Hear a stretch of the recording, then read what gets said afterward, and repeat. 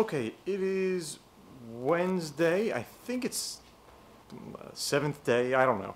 I'm losing track of time.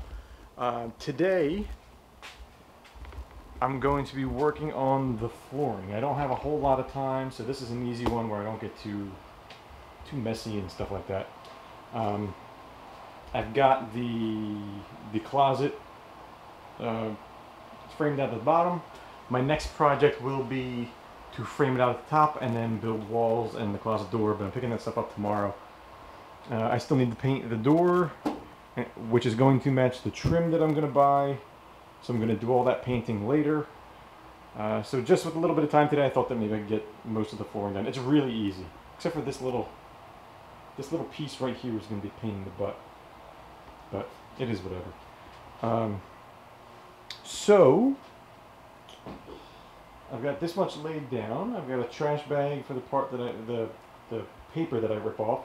I wanted to show you how easy this is. So right here is a full piece. There's a full piece. It's hard to see on the camera, but full piece. I need to fit it into this space. It's too long. So what you do, and of course somebody has to turn their lawnmower on right now. It's usually how it goes. Got my Sharpie. It's the easiest thing to use to draw on this stuff. Alright, so the way I do it is you always want a factory cut edge. Right now there are two of them. You always want a factory cut edge butting up to another piece of flooring. So the non-factory cut edge should butt up to the floor right here where there's going to be trim, or the wall where there's going to be trim, so you don't see it. So we're going to cut, the length is going to go from that piece of wood all the way over here. So we're going to put a mark right here. I'm going to bring this with me.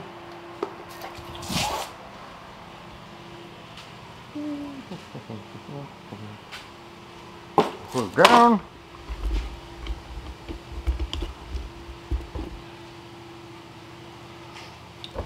Now, to get a pretty straight line, use a square, make a straight line, use a knife,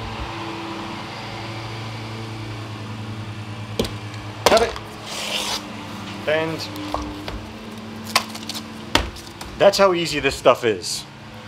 So that cut is done.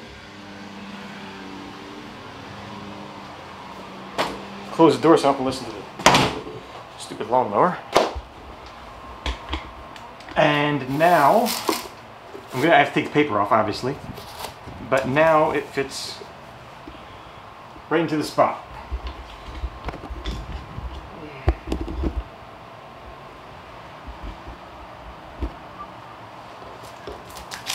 Pull the paper off.